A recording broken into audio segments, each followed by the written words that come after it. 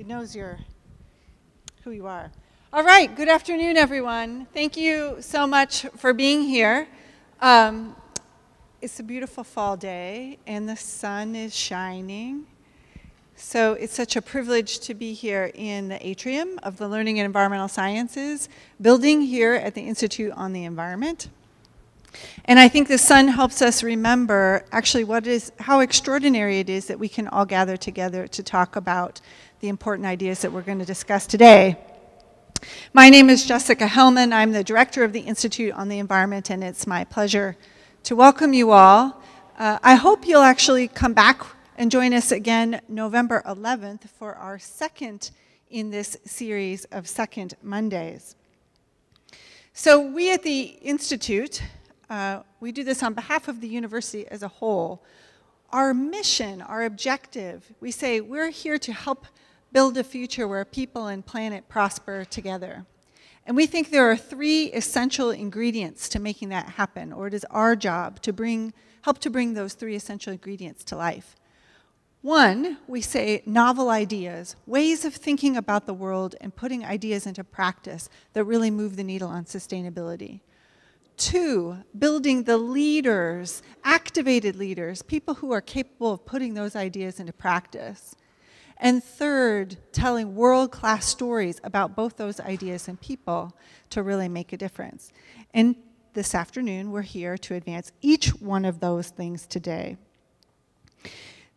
Fortunately, we have a spectacular leader of an incredibly exciting panel this afternoon, and now it's my pleasure to introduce my colleague, Jennifer Schmidt, who will lead us in this conversation today on food and food waste.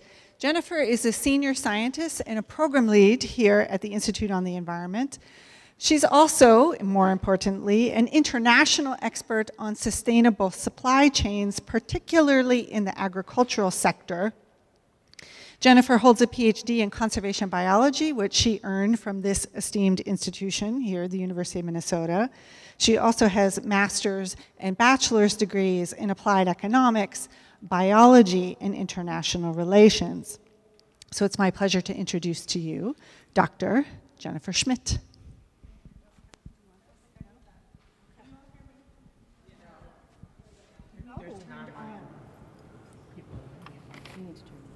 I was told I didn't have to turn it on. Okay. Sorry for the technical difficulties. One more announcement real quick. This is a big week for food systems thinking. The Food Ag Ideas Week is wrapping up tomorrow. It's been from the end of last week through the weekend through tomorrow. And thanks to the generosity of Grow North, you all received a coupon code in your email if you did register, so that you can attend for free their talk on food waste tomorrow. It's at 1 p.m. at the Walker Art Center. So I encourage you to go, and if you didn't receive that code or don't know about it, you can talk to the lovely ladies in the back. I'd like to open this meeting by acknowledging that we are in Dakota Oyote, the ancestral land of the Ochiti, Shakowin, and sacred land of the Dakota people. This is unceded land of the Dakota.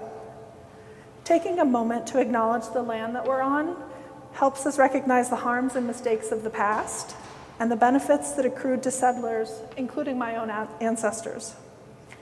I grew up in the mountains of Colorado, largely ignorant about the history of Native people, though it was literally all around me. In my years of hiking around those mountains, I regularly passed trees bent at various angles, many of which I now know were modified by the Ute.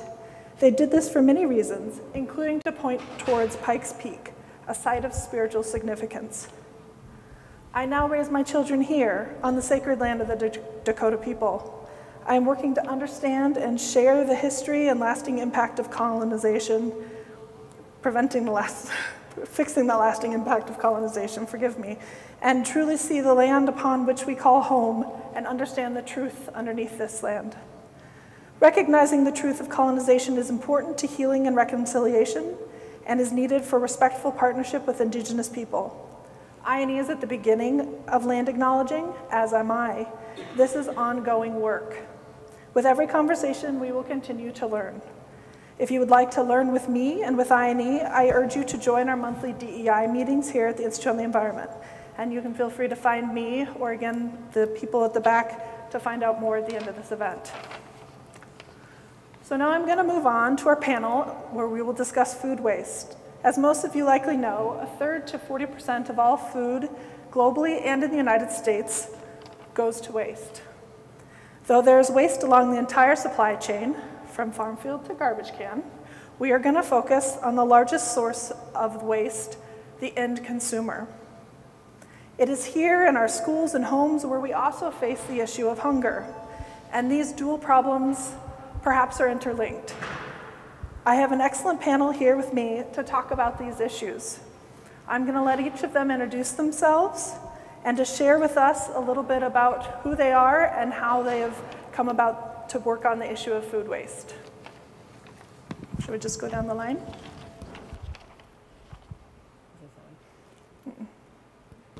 How about now? There. Yes. Okay. Thank you, Jennifer. I'm Tracy Deutsch. I'm an associate professor in the history department. I work in historical and using the tools of gender studies to understand the histories of food and particularly women's work around food. So my first research project was about the emergence of supermarkets and the reasons why we have mass retailing around food and the ways that a rhetoric of women's satisfaction played into that. I'm working now on a project about mid-century domestic labor and gourmet cooking. But I also, on top of that, do just a lot of public engagement and interdisciplinary work around food and critical food studies. And I was just delighted to be brought into the conversation on food waste by Jennifer a while ago, and I'm looking forward to our conversation today. Hello. I shocked myself, sorry. I'm Hikaru Peterson. I'm professor in applied economics. And one of the things that I always actually talk about is how I got into food waste. And I'm really glad to see Barrett. I just saw you. Oh, you're disappearing. Hi. So I saw Barrett in December of 2015, which was the first winter since we moved to Minnesota. And there was a sustainable food system colloquium that was put together by the Office of Vice President for Research. And it was a really serendipitous to be there. And one of the breakout topics, we were allowed to choose a topic, was food waste. And I thought, what an oxymoron. You know, food that we value is being wasted. So that's where I met Barrett, and that's where my journey really with the food waste really started.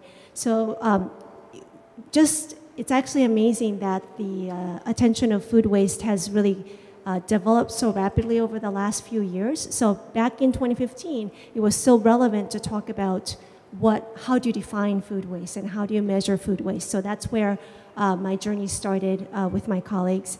And then from then on, we really wanted to have some sort of a baseline for the state of Minnesota, and that's where Jennifer and I got involved. We also wanted to know what are some of the efforts that were going on in terms of food waste reduction and food waste just recovery and reuse. And then since then, I've had opportunities to work with Hennepin County and also with Ramsey County, looking at some of the household waste behavior. And it's really recent that Tracy joined the conversation, and I'm still really learning the intersection between really humanities and just, yeah, it's just really an exciting journey, so thank you. Is this up? Yeah, it is. All right. Hi, my name is Will Bergstrom. I am the president of the Food Recovery Network here at the University of Minnesota. It is a national chapter organization, but we have our own chapter here at the U. Food Recovery Network started in 2011, I think, from the University of Maryland. It was just a group of students, and they were thinking, hey, we're seeing a lot of food on our campus being wasted. We want to find a way to make sure it's being reused and actually being ate, because that's what the big issue with food waste is. It's going to waste. Sorry. But yeah, so the University of Minnesota chapter started, I believe, in 2014 by Becca Lighton, who runs now the Nutritious You Food Pantry. And since then, we've been just trying to continue to recover from on-campus restaurants usually, and dining halls at the end of the year and stadiums whenever football games happen. And it's mostly an issue because, I mean, food waste wherever is an issue, but on campus we also have issues of hunger. Through the Nutritious You Food Pantry, a poll was done, and Becca Lighton was doing this research, and she found 17% of students who went to the pantry were worried they were going to run out of food at some point, and 11% actually were facing shortages at some point. So not only is it an issue throughout the world, but even on campus where we think we have access to plenty of resources of housing and food, it is an issue. So, Will, when you recover that food, what do you do with it? So most all the food we recover does not actually go back to the students. It goes to a Catholic charity called Loaves and Fishes, and they usually redistribute it throughout the Twin Cities. They have a large distribution center right off Kasota, and so we can bring hundreds of pounds of food to them, and they are able to redistribute it all throughout the Twin Cities, which makes our job a lot easier. Great. So food waste is interesting in that there's an upside-down food pyramid, imagine that, where you look at what you should do with food. Either prevent waste, that's the top level, right, that's preferred. Second, go to people, then animals, food waste can go to hogs, for instance, energy, compost, and then last is landfill. So I'm curious where in that pyramid you guys have kind of focused either your research or some of your experiences in that food waste hierarchy, they call it.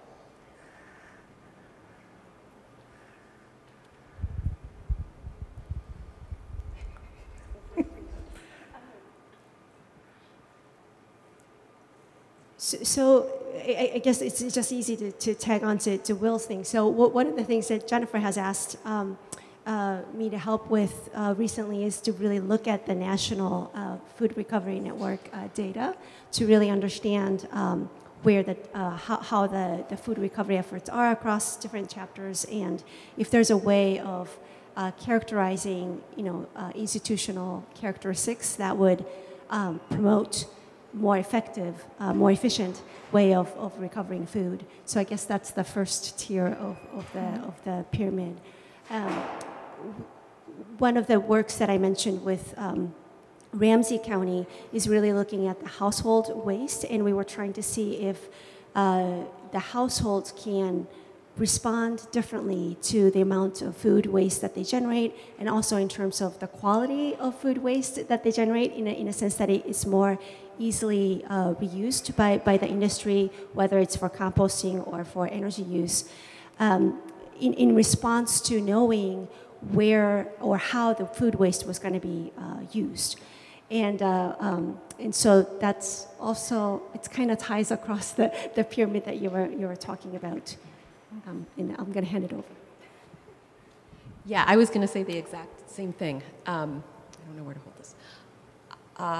So I also look at the history of household food use and food waste, and that cuts across that pyramid, I think. I look particularly both at the ways that people have tried themselves to conserve food and also the larger public anxiety about food waste and how that was targeted at certain households. Tell us more about this public anxiety. Okay, so one thing I'm really struck by as a historian is how old this concern about food waste is. So I literally, the other night, did 2 minutes of research on historic newspapers, and I just typed in food waste. And I got, and these were on historic newspapers going back probably about 100 years, and I got thousands of hits going back that whole time. So I'm just to give you a couple of examples of this, there was a 1914 article from the Chicago Tribune that encouraged women to use fuel more sparingly in their stoves, called fire waste, food waste, and accusing women of wanting to send good aromas to their neighbors rather than wanting to conserve fuel. Which sounds crazy to us, right? But if you think about the messages that we're giving people about how to cook in their houses and how to conserve food, it is often about technique and cooking technique. And it goes back even further than that. So one of the oldest household advice manuals in the US was published in 1832. It has this great title of The Frugal Housewife. And it was written by a really interesting woman, Lydia Maria Child, but it opens with the line, the true economy of housekeeping is simply the art of gathering up all the fragments so that nothing be lost. And that's from the 1830s. So I'm just really struck by how old this anxiety is, and I contextualize current concerns around food waste in that longer history of anxiety about women's householding and their skills. Why? Why are we still wasting food then? So if I'm going to put on my economist hat, there's always a good reason why we waste food. The simple answer is that it's too costly in certain ways. So for example, if you can evaluate a food that could be eaten, but it could also make you sick, or it could give you a bad aftertaste. I had a bad milk in the house earlier this week, but and so would you take that risk, to see if you can use it and it's still good, or not? And a lot of times, it's just a best benefit and cost decision that we make on the spur of the moment, and it makes sense to throw it away. That's a very simplistic thing. Will, why are some of the reasons that you've seen food, in essence, being in excess here at the university that you've been able to recover? Just like pretty much everywhere else, we need to make sure that we have enough food for whatever we're trying to provide for. So here on campus with our dining halls, we need to make sure we have enough food for all the students, and seeing as it's all you can eat, or buffet style, we order a lot more food than we need to make sure that that surplus is covered it's met. And often the food that is served at the dining halls, the dining halls try to reuse it by cooking it into like a hot dish or something like that the next day. But often it's just none of it, or not all of it, can be saved and reused. And going back to the pyramid, after not being able to be reused, we do compost everything from our dining halls. But yeah, if we could reuse it or make sure people are eating it, we'd like that a lot more. Tracy, do you have 2 cents on why this is still happening? Or 5, 10, so? No, I'll stick to 2. I think that this came out in Hikaru and Will's answers, right? It's waste doesn't usually happen because somebody says, oh, I'm going to go and waste some food in my kitchen today. That is my goal, right? It happens because of the context in which they're living and working, and the constraints on their choices and their goals, right? So somebody's food waste is somebody else's efficient cooking or getting everybody at the table to eat what you made. I think that part of the thinking about food waste that I'm excited to see happening is sort of people thinking more creatively about what counts as waste and the way that your definition of waste shifts depending on your position and your situation. I also think, so that's a kind of abstract answer. A more concrete answer is I think that the reason that there's food waste is because there's food in the first place. And we are people. And people don't typically eat every piece of every bit of food. So, yeah, I think that the desire to avoid food waste speaks to in some ways speaks to the human condition, which is that we have constraints and we have preferences and limits, and those shape what we do. Yeah. And I'll just tag on to this. As a historian, what's interesting to me is what the anxiety about food waste tells us about the people asking the question. So we can look at the people who said that women shouldn't waste fuel in 1914 and say, what? That's crazy. But it does tell us something about their concern that there was too much fuel being used, right? And the anxiety that, partly because fuel cost a lot of money, and they saw it as a reason that people were poor.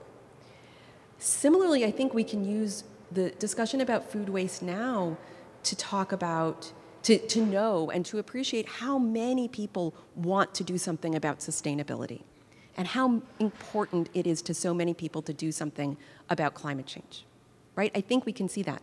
I don't know that we can look at the anxiety about food waste and automatically know what actually is happening in people's kitchens or how much food is actually being wasted. I think it tells us a lot about the people asking the question, and we have a lot of questions to still ask about the people who are maybe doing the waste. So the interest in food waste is a good sign, sorry for the feedback, in terms of sustainability is kind of a household thing now? Is that, am I understanding you correctly? I think for a lot of people, I'm not going to say it. A historian will never say everyone, but for many people, I do think they feel a lot of pressure around sustainability and environmental issues. And I'll just cite one book if folks haven't read it yet. There's a great new book called Pressure Cooker that was written by 3 sociologists, and they looked at across class and race. They did interviews with women about their food work, and across class and race, all these women who were facing very different situations felt inadequate and felt they were being told that they should be doing more around food, particularly both around health and also around environmental concerns. So yeah, I think it's broadly felt. You have to wait till we get to Q&A, I'm sorry. I get to hold them a little bit longer. Go ahead, Will. Just going off that and the feelings of like a need to do something, I think we are seeing that a lot more nowadays with media, like kind of spitting a lot of environmental concerns towards us, but I think it's still often for the average person is not enough in terms of how much they know about food waste.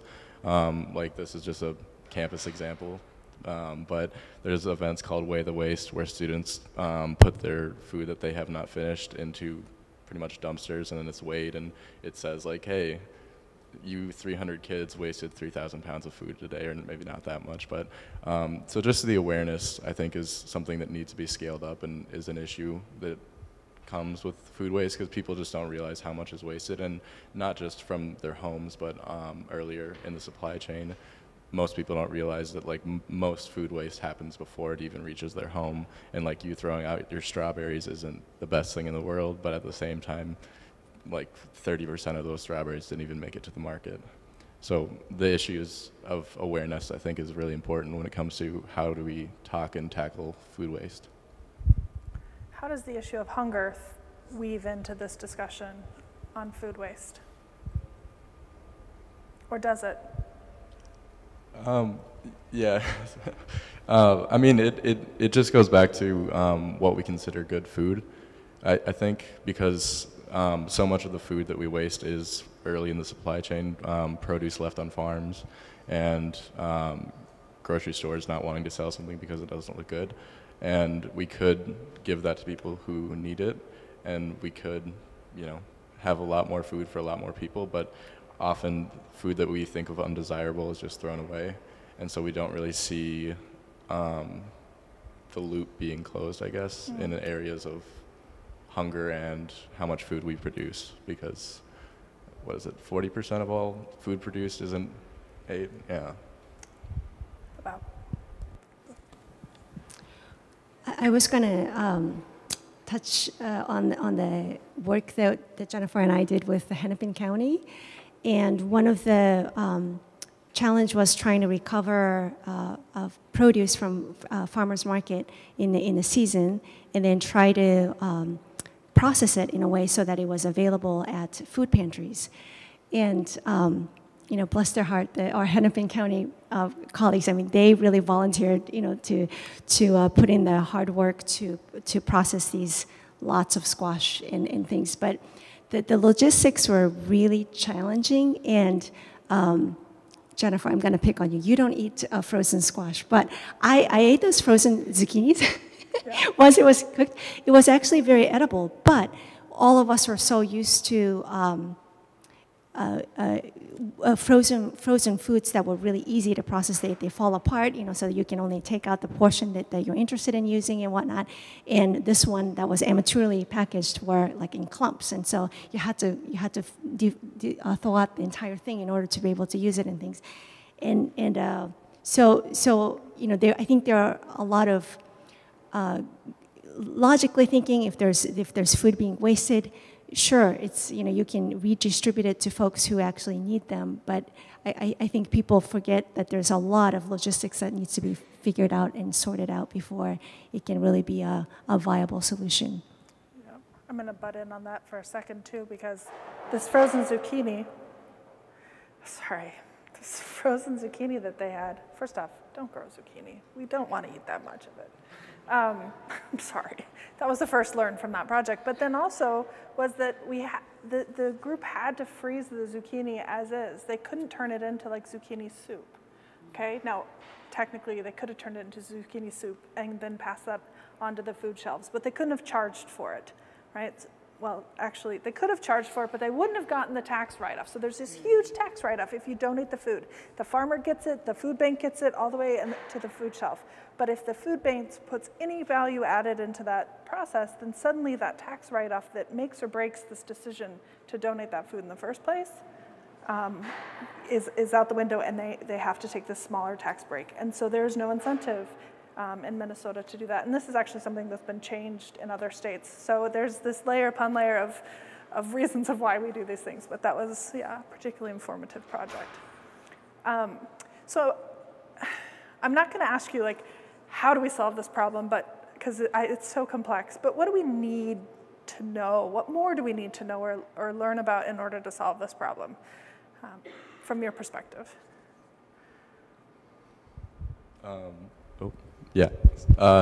Just going back to the incentives of saving food and I guess the awareness of food that was not saved earlier down the line.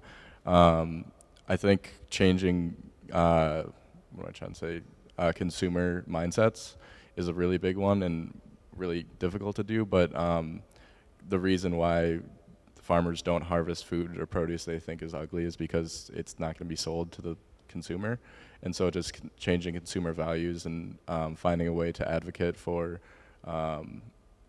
produce or food in general that is not as desirable. If we can change the mindset around it, I think we'd be able to get a lot more buy-in and a lot more reason to save that food. So the way I would see it is so one of the studies that my grad student and I have done is to try to group different consumers or individuals on how they relate to food and how they're related to how it's related to their food waste behavior. And one of the things that I think are quite salient that comes out is that there are folks like all of you who are here to learn more about food waste and do something about it who care. And there's a whole segment of the population who really couldn't care about how they handle with food. Food is just like a sustenance. If they eat enough calories, they can move on with their life. They don't consider themselves all that skilled in the kitchen. And so, food is just like something they have to live with, kind of a mentality. And so I'm sure there's a population that would actually gain a lot from being awareness, and if they're more made aware, they would proactively take some actions to do better. But I really do think that there's come a point where there's no way to have everybody buy into doing something about it. And so where I end up with is that even the best intended people who try to sort, like, say, organics, from the waste, and I'm sure a lot of you take those compostable bags to Ramsey County or Hennepin County. You might be participating in the curbside organic recycling. It's really hard to really scrape up all those, organics to make sure they just have the organics, and then the other non-organic recyclables into the right things and whatnot. And I just think that the companies, industries that are working on food packaging needs to come up with just completely compostable material so the whole thing can go in the trash. The reason why, I come to this is that just scratching the surface of the historical perspective, there is a reason why we have convenient food. That we just are so lucky that right now we have this single portion foods and stuff, and it's because our lifestyle has really called for a need for convenience, and the industry has responded. And I don't think once you have that convenience. You can't tell people to take away that convenience. That's just not practical. And so I feel like now the industry, who particularly those that provide the packaging, can really take the leadership in providing the solution. So I guess my first answer is that we need research like Hikaru and Jennifer's. I really think we need to understand more about why people waste food, and that requires talking to them and really doing in-depth studies about what is actually happening rather than what amount of food can we weigh coming out of their houses. And it's only by really imagining the conditions under which people are cooking and serving food that we can imagine ways of helping people do that more efficiently. And thinking about packaging is one way of doing it. One thing I think a lot about is whether we could have more food that's available. Actually, I have the opposite thought of you, Hikaru, in smaller quantities so that people could buy the amounts they actually need, or that their families would eat, or that they know they could finish before it went bad, and do that more frequently. That actually used to be the way that a lot of food was sold by neighborhood peddlers and small stores, and people bought in very small quantities every day. So that is possible. But I also think it's sort of what we're all saying, which is that solving food waste really requires thinking about structures and large solutions, as well as bottom-up solutions, what things people can do in their homes that they think about, that they would like to be able to do, and how can we help people do that? I have mine that will get turned on. Tracy, so I was surprised, sort of surprised to hear you say that if we buy smaller things so we can go and get food that we're about to eat that day. And I say surprised because one of the things that I have seen a lot in the sustainability realm is people saying, oh, well, we just need to spend more time with our food. We need to go back to where grandma cooked all day long and had this amazing food, and we have this relationship with food, and it irks me to no end because it's like, I don't have that time. But I also don't have that time to go shopping every day. So I'm just curious, kind of, if you can pull that apart a little more for us, because I know we've had this conversation. So I think the whole idea that we should go back to what our grandmothers did, or this, people in the history biz call this the devolution narrative, right? This idea that we've gotten worse. That recurs historically. So the article that I started with in 1914 was saying to women, your grandmothers didn't use too much fuel. Why are you using too much fuel? And in the 1830s, Lydia Maria Child said, our forefathers didn't waste time or effort or food. Why are we wasting time and effort and food? So that kind of trope, this idea that we should, if we just redid something in the past, is itself really old. Our grandmothers, who were supposed to be like, were being told that they were doing something wrong. The other response I have to that idea is, who's the we, right? I mean, whose grandmothers are we talking about? No, really, like, I don't eat the way my grandmother ate, and that's because my family looks really different than my grandmother's family, and my resources are really different from hers. And I am lucky enough to live basically in the same region my grandmother lived in. Many people don't. They migrate. So while I appreciate the idea that there are things we can learn from the past, and I'd agree with that, I don't think that I think we need to problematize the idea that if we just did things the way women in particular did them hundreds of years ago, we'd be all right. Hikaru, I'm curious, in energy, we talk about the rebound effect. We become more energy efficient, and then we end up using more energy. And I'm just curious if you've seen, either in your own work or in some of the peer studies that you know of, if we know we're composting, do we waste more food? The rebound effect? Yes, we actually found it in our own study, and there are at least one other study that have found it. So yeah, it's in both settings, whether it's in households that are told that now you have organic waste recycling, so your waste will be recycled, and they just feel feels less guilt, and so they end up putting more into waste, and it's been also shown in a dining service setting as well. It could have been the university cafeteria, I can't remember, but. Well, have you noticed, there it goes. Well, have you noticed as you've recovered, you're at least a couple years recovering at the university, have you seen a change in the total food that you've been able to recover? We have actually seen an increase at the end of the year recoveries. We don't, at the moment, have a reason as to why. That could be greater awareness and greater participation from the dining halls, because earlier when we first started, this was about a year and a half ago when we first started doing end of the year food recoveries, maybe 2 years ago at this point. A lot of times the kitchen managers wouldn't be aware that we'd be trying to recover the food, but now we get there and they have it already and stuff. And so I guess it's hard to determine whether that's an increase in awareness or if the thought of being able to donate more food allows them to think that they can buy more and just, I guess, waste more in general too. Oh, it's gonna sound, sorry. So can we solve hunger by solving food waste?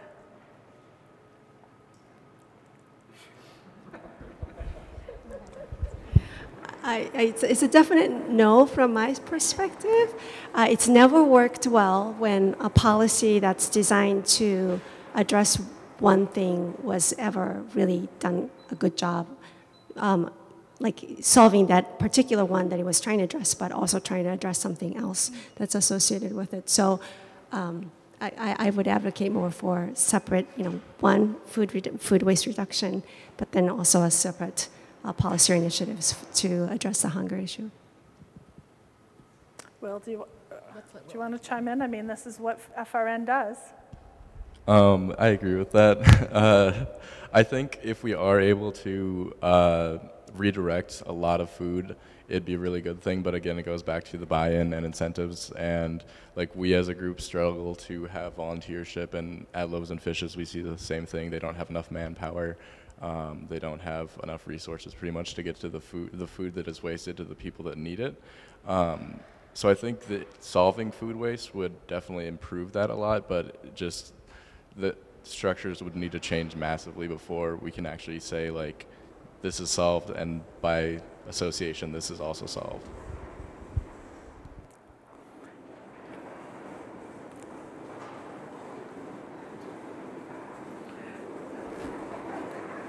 Sorry, everybody, but such is life in a livestock building. I have a question for you, unless you want to make a comment about this, Tracy. I was going to say really quickly, I think we need to think about who the we is, who is solving food waste, right? So who are we solving it for, and who's the we involved in thinking about the solution? Wow.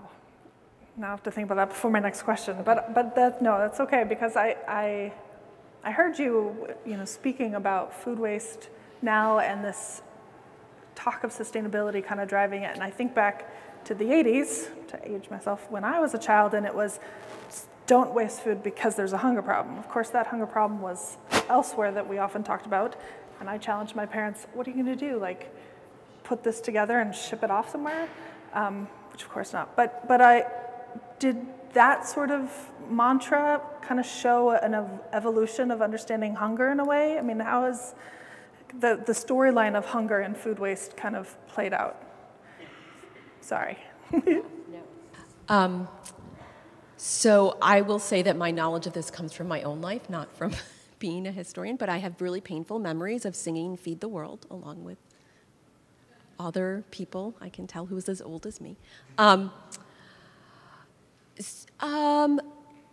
think that moment, I think it did mark a shift in thinking about, not so much about food waste as about hunger as a broad social and political problem, in that it was a massive effort by artists to get involved with anti-hunger efforts. And that kind of effort on that scale was pretty new, that artists and creative folks would get involved in hunger in that way.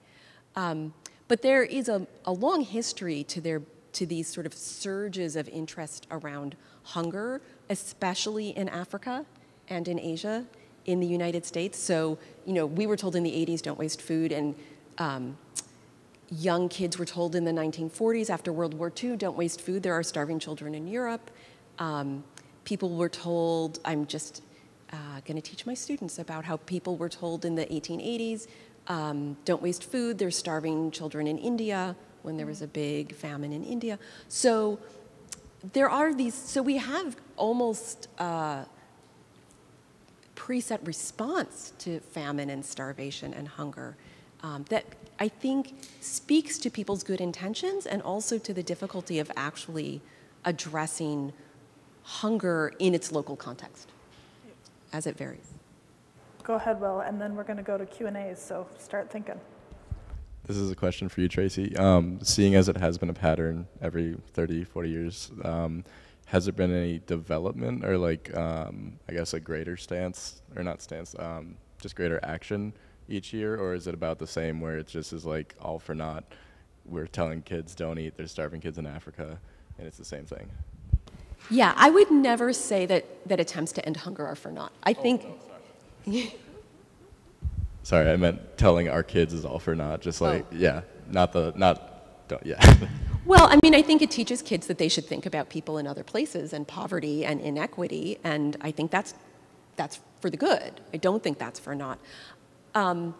But there's been a lot of work on hunger in the ways that it is about political instability and the collapse of local institutions, as well as things like environmental change and climate destruction. But sometimes it seems much more difficult to solve the collapse of political institutions or local inequities than to send food. So I think that suggests and things have changed a lot over time. There's whole infrastructures now around food insecurity and hunger that weren't there even 15 years ago. So that's changed a ton. And I hope that many people are starting to think creatively about how hunger is embedded in local contexts and how it needs to be addressed differently in different places and in different contexts. So we'll have questions from the audience, and we have people with microphones that will bring them to you. I'm going to try without microphone. No, you need to for the online audience. I'm sorry. Testing. I have two questions, if I may. When was the zenith in the U.S., when was the zenith of food conservation? Was it World War II with Victory Gardens?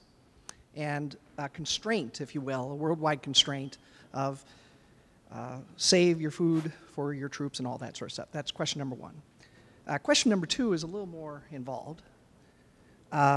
Growing up on a farm as I did, with measures of bushel per acre, ending up in the market as dollars per whatever your unit is, there's a big gap between the long tail of what does that mean in terms of production, choice of commodities, and eventually what's on the table, and how industry has aligned itself.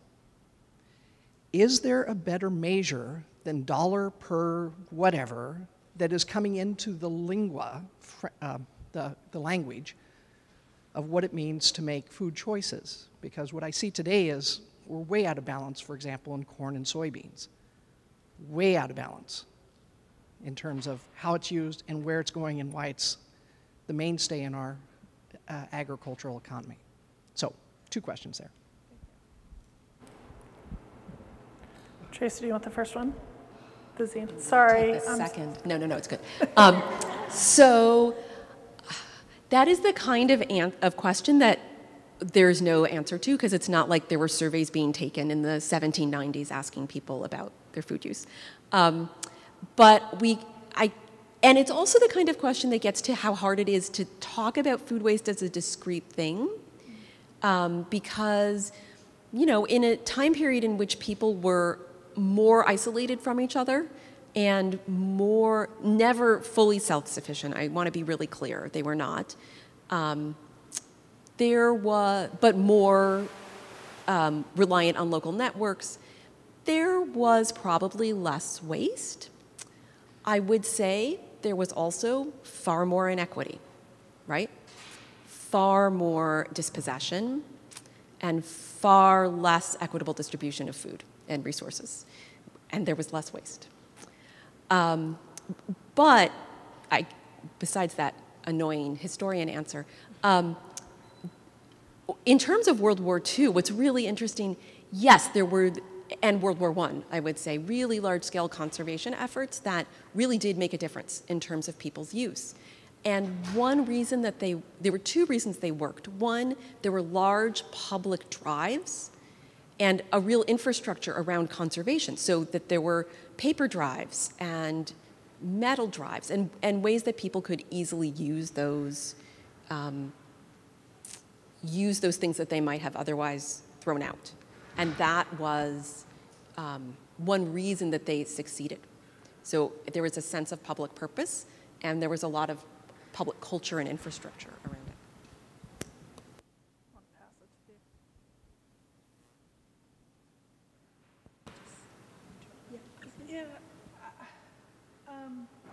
It's fair. I think that, if I may reinterpret the question slightly, I heard the second. I actually heard two pieces from it. One, maybe I heard because I know of a paper Hikaru wrote that was really fascinating about the value of food waste and how the value along the supply chain, we use the end value to like sum up. And so we actually overvalue the actual waste. And so if you want to touch on that, I think that was at least mind-blowing for me. And then the second piece, I think, is bigger, this larger question of we have this ag system that produces corn and soy, but we don't eat corn and soy. But we do. And neither does the livestock. But that's not true. They do eat it. They do. They could eat hay. They could. And the reason why they have livestock that way is more calories per acre, but it also means they have to take all sorts of things to soothe their stomachs so that they can actually eat it. Yeah. So, 35% of our nutritionists go overseas to their livestock. So it really is misaligned. So I will take this, and then I'll hand you to talk about the first part. I will respond by saying it is insanely mechanized. So I have been spending the last 5 years researching our animal ag industry, and this notion that we have an animal eating something on some lovely field is totally bogus. Like, this is mechanized to it's like a machine. I mean, it's biology, and the biologist in me is like, oh, it's a cow, but the truth of the matter is it's so engineered and so like focused exactly on what nutrients when that is what's driving corn and soy. And you get amazing results from it in terms of productivity of the size of these animals, but there are externalities, there are costs to that system. So I think you've highlighted another Second Monday's topic that we can have. Do you want to talk at all about that paper with on the pricing food waste? No, I think you did a great job of talking about it. I mean, the basic premise is that, again, in 2015, when I started looking at this, there were a lot, and there still exists a lot of alarming statistics about food waste. But when you think about, the sausage making of where those large alarming statistics come from, you have to, you really have to question, like, what are they actually measuring? It's great to get people's attention, but at the same time, if it's a metric that we can't really track in order to see progress or to make realistic policy goals, then I think it's not very useful. Fair. I've got these microphones, I tell you. I've got two questions, so I'll keep it really quick for you. The first one is, can you talk a little bit about the role of expiration labels? I've read a number of stories saying that our labels are just pretty much junk, and that's causing a lot of unnecessary food waste. So talk a little bit about labels, please. And then the second thing is, what would really change behavior? We heard a few of you say that guilt doesn't do it. We've all heard throughout our lives, don't throw out food because of the starving children and fill in the blank. So does it get down to the economics of it? Do we need to let people know how much they're losing in terms of dollars? or potentially charge even more for food? So is there an economic component, or what does really change that behavior? If you end a question with the economics, then I guess I have to take it. So about labels. So yes, the labels do matter, but like again, another different study that I've done with a student, the amount of food waste is, yes, it varies by the types of, expiration date labels that are being used and being, discussed in Congress and whatnot, it has a marginal effect, like that would be different, but what's more salient and just overrides all those kind of effects are the food appearance. So if the food is perfectly edible, but it's cosmetically deteriorating, that affects people's amount to discard a lot more than how the food date is being presented. How to solve this? We can't guilt them. The economics of encouraging people to change behavior. I don't know. That's really hard. Partly, I'm thinking about all these things that we're not supposed to do, like like chew or smoke, chew tobacco or smoke, and people still pay to harm themselves. So it's not a straight answer. I don't know. I don't think economics alone would be an answer by any ways. But I also feel like there's a lot of cognitive limit on how you can really induce people to think differently to change their behavior. And that's why I'm kind of to a point where, technology, I think there are technological progresses that can be made so that, in a way, we don't rely on our individual behavioral change in order to bring about the big change. Do either of you want to chime in? No pressure. Going back to that, I do think making it more of a learned behavior could be beneficial, because like what we were talking about with the war efforts, that was a lot of, I don't know if you'd necessarily say propaganda, but just outspoken by the government saying why we need to reserve food and stuff, and we did see a large conservation of food during those times. So maybe making it more of a learned behavior through early childhood education, or yeah, just making it more aware. And we have talked about awareness before, but maybe if we'd be able to incorporate it at a younger age or something like that. Go ahead. I have one question. Why Fish and Loaves and not donating to the pantry here on campus? The food that we get is not really available for nutritious use. Most of it is dried goods and canned goods. There is produce, but the produce we usually get comes in like chopped and ready form. Like we get a lot of stuff from Subway, and so it'd be difficult to have like slices of cheese for students to come and grab. Yeah, hey, like I wouldn't mind that, but yeah, and it is a lot easier for them to distribute it.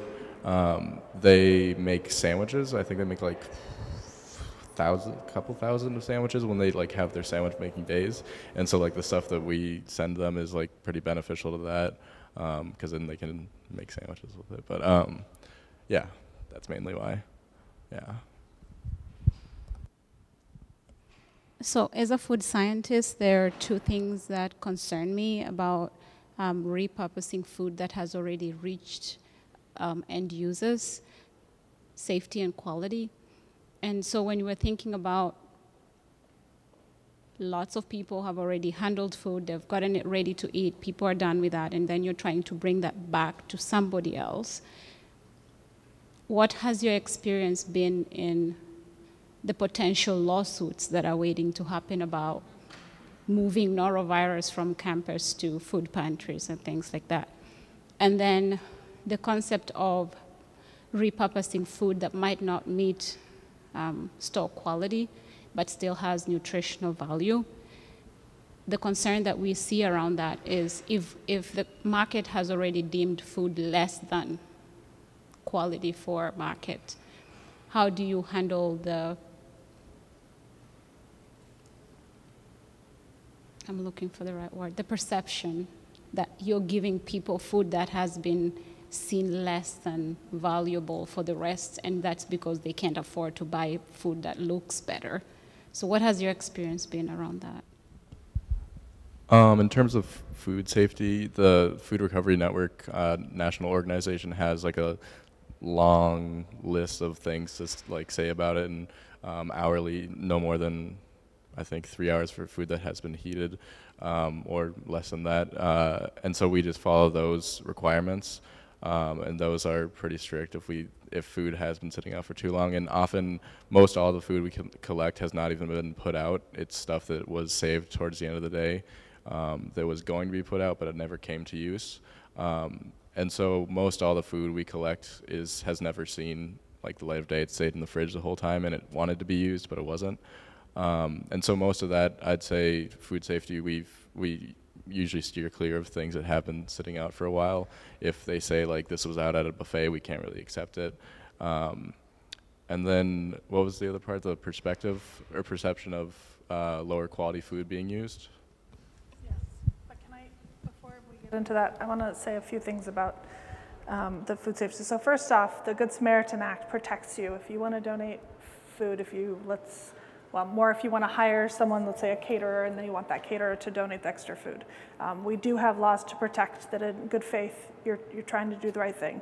And so we actually don't want people thinking that they shouldn't do it from the food safety perspective. Although there are things very mindful that people need to be aware of, and the Food Recovery Network and other organizations that recover food, of course, educate their employees on it. And I also wanted to point out that this is not just an issue when we send it to humans. One of the more recent swine viruses that they're dealing with, actually they saw gets transmitted by food waste as well. And so this, as we go across the pyramid, has implications in other areas. But the second piece, both of you. So I'll just say really quickly that what I love about that question is that it points to how the idea of waste is constructed differently by different people. So what might look like waste, you look at and see as food that's inedible, or food that is a mark of inequity, right? That people are forced to eat because they have no other choice. And that's why I think conceptualizing the problem in terms of waste is, it's limited in some ways, right? I don't know what it is. I don't know that I have a great solution, but it really speaks to how difficult it is to use that language to talk about this. In one of my undergrad classes, I challenged the students to come up with, because of that perception about waste and like reused food being like having some sort of negative connotation, like how would you, it's like a marketing, like what would you call a food or a banquet that's made from reused, upcycled food, however you want to call it. And I think the best one that I've heard so far is like well-traveled food.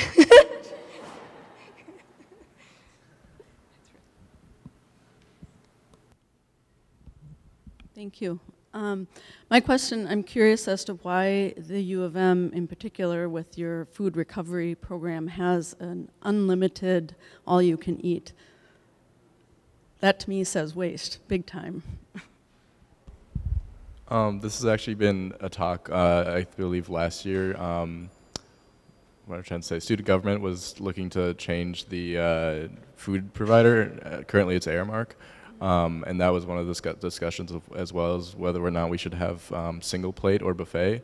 And when it comes down to it, I think it was found to be around the same amount of food waste. It's hard to tell. Buffet style does inherently, I guess you could say, perpetuate the idea of waste because you have a huge pot of food. But at the same time, single plate is nearly the same thing because you're not just ordering it, and it requires more time, I guess. A lot of times they'll just put out a plate of food, and yeah, it's hard to. Well, or couldn't there be a way to, because I think portion control is important too, and we haven't really touched on that at all, being Americans, biggie sizing everything and all of that, but that's another topic. But I think you can have choices for people to come and have their own portion, but I'm concerned about the mass quantity of making it, of, you know what I mean? Having the huge pot, more of a controlled environment, I guess, where you're kind of have your backups, if you will. I just wondered if that was at all thought of. I believe it has been, but I do think difficulties again come through with logistics, especially with what we've talked about, like just how food is brought to the table. That is going to require a lot more labor and rather than buffet style. So I think, yeah, usually just logistics and costs have been big barriers when it comes to portion control. I have to full disclosure, I'm on the National Board for the Food Recovery Network, as is some people from some of these food organizations. And actually one of the things that we don't know is how much food potential there is to be recovered. So there's new software, back to some of this technology out, that some of these big companies are using called LeanPath to try and understand how much food is wasted or could be recovered or could be used. And so I think that's starting to bleed into this system. But right now, we actually have all this data about how much food has been recovered with no understanding of how much there could have been recovered, and that's pretty important. And with this, we're at our last question. I'm sorry, but we're all going to stay here, I think, afterward for a few minutes at the very least. So you can come up and talk, but I'm going to take back the questions and ask the last one.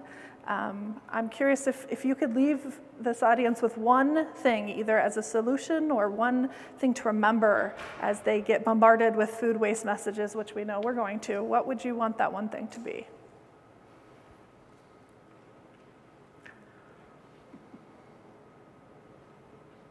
Okay, what they think, I'll tell you mine. One of the best things I ever heard, I felt from, in terms of advice to deal with food waste, was grow your own food, because then you understand the water, the land, the fertilizer, which leads to GHGs, and we can talk about that elsewhere, you know, like the inputs that go into that. And so while I'm not advocating that we can grow our own food to serve our own tables and equal that in any way, I do think the fact that I grew this green bean and I understand how hard it was after the rabbits ate it, that it gives me a better appreciation for that. So that's a piece that I'll leave you with. So I guess I would say that, thinking that if there was one message I would want to leave people with, it's that your individual approach to food waste should be part of a larger politics around sustainability and environmental well-being. It's not the end-all, be-all of the work that you do around this, and it's not the point at which things succeed or fail. So think big. Well, that's a hard one to follow.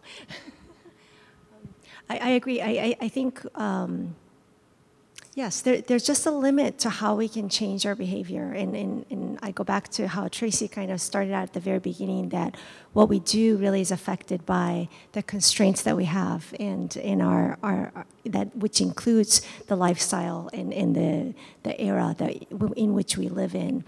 And so I really want to challenge the chemical engineers out there to come up with a plastic alternative that could be used in food packaging, so that there's just a lot more that could be recycled from organic waste. And I think that goes far, far away in terms of minimizing or reducing landfill amount.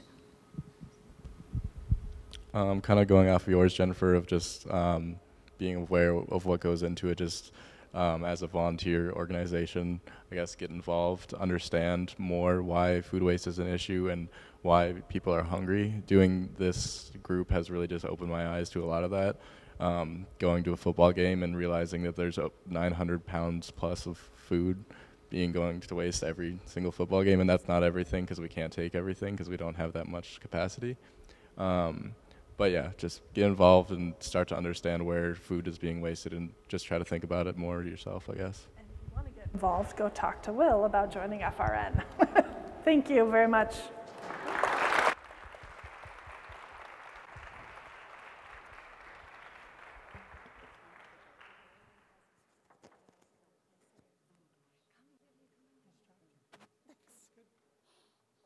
enjoyed your